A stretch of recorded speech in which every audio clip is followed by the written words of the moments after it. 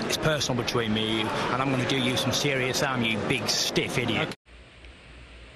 The untouchable True School Sports Empire proudly presents something the boxing game's been missing. Hey, what's going on? It's your boy BT, and I came here to talk some boxing with the thousands of True School Sports subscribers. Now, y'all can say the date again.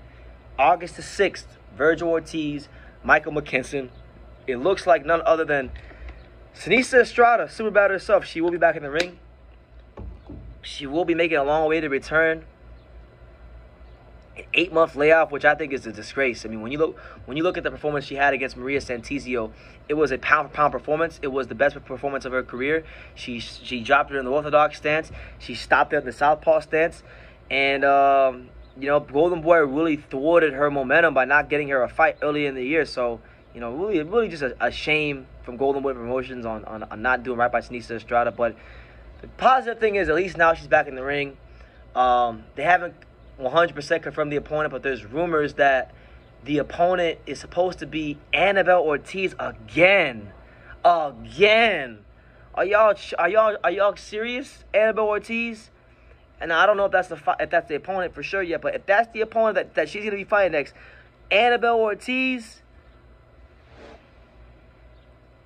man, Golden Boy's on some bullshit. Are you serious? Now, look, I hope the reports are wrong. I hope that all the rumors are wrong, that it's not Annabelle Ortiz. Because, look, the reality is, Seniesa fought Annabelle Ortiz. I respect Annabelle Ortiz. She was a champion that had defended the belt tons of times in Mexico and whatnot.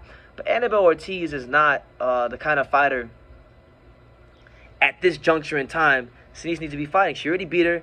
It wasn't a competitive fight. There was no robberies. There's no reason for a rematch. And she dropped her, too. So it's like, I get you got to get her back in the ring, but get her back in the ring with somebody else but Annabelle Ortiz, okay? Or anybody else she's beat. If she would have fought Tenkai Tsunami again, I would have said, what the fuck are they doing making a Tenkai Tsunami fight?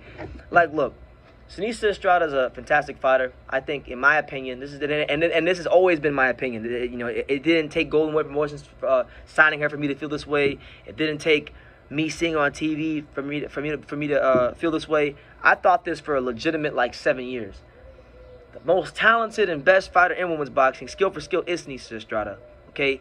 And when you have a fighter like that, with her kind of a skill set, that's a generational type of talent in women's boxing, someone that has a chance to really be a big star, you know, you gotta keep this person active. This type of fighter has to be active and in your face all the time. The way that Top Rank moves Xander Zayas, and you can't watch a Top Rank card without seeing Xander Zayas. I feel like that's the way, you know, Golden Boy should be moving Seniesa Estrada. She should have already headlined her own card. I mean, right now as I'm shooting this video, it's June 24th, I think. June 26th is Seniesa Estrada's birthday. In less than 2 days from me shooting this video, Seniesa Estrada is going to be 30 years old, and she will have never headlined a big show for Golden Boy Promotions. That, to me, is a travesty. When we look at, like, I guess, like, her career, it's been good. Like, you appreciate what Golden Boy has done, because this is a fighter in Seniesa that wasn't even fucking signed at one point. So they've actually done right by her in many ways by making her even somewhat well known. But I really feel like when you sign a talent like that, you gotta get the maximum return on your investment. And that hasn't happened. I don't know if it's because Seniesa got big-headed. Maybe she got big-headed and she wanted to, like, start demanding, making unrealistic purse demands. Maybe she got big-headed. Who knows? I'm not there. I'm not privy to negotiations. I'm not privy to the money talk. And personally, I really don't give a fuck about the money talk. But you just don't know what's going on behind closed doors. But I do know from talking to her that she has grown discouraged about her career. And she's back, though. She's back, and that's a positive thing. Coming in off an 8-month layoff. And the good thing is, right, if she goes in there and just has another statement performance against, you know, whoever the hell she's fighting next, Golden Boy still has one big fight in the back pocket for Seniesa, which I think is a great fight, the Marlena Esparza rematch. You know, and I think it's become a better fight in recent years because Seniesa has now become 2-division champion. She did that last year, and now Marlena Esparza has become champion at 112, a weight class in which Seniesa Estrada has not won a world title win. So for Seniesa, that fight will be intriguing because, you know, that will be a chance for her to become a 3-division champion. And not just that, really put an end to the rivalry, you know, put an end to the trilogy, so to speak, and make her own legacy for herself and beat Marlena Esparza in a rematch. You know what I'm saying? So that's a fight Golden Boy has in the back pocket, and that's what it is. But yeah, good news. Super Bad is back in the ring. You know, August the 6th, out there at Fort Worth, Texas, at the Dickies Arena. I'm going to be at that fight because I want to watch Vergil Ortiz versus Michael McKinson. I can't sit here bitching and moaning about the fight and go on a crusade for this fight to happen on Twitter with, you know, Vergil and his fans and Michael McKinson and not go to the fight and support it. So I'm going to be at this fight. Looking forward to talking to Seniesa and picking her brain and seeing just where it's at right now in her career because, you know, I really feel like while we're in a golden age of women's boxing, because we are in a golden age. We just had potentially the fight of the year in all of boxing with Taylor and Serrano.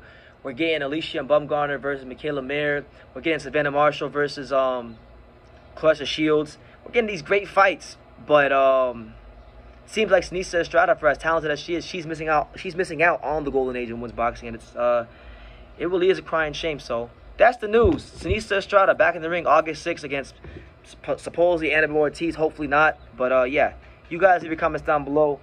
Make sure you guys take the time to subscribe. And like I say in every single one of these videos, you can love me or you can hate me. But I'm just a kid from Daniel. So until next time, take care, guys.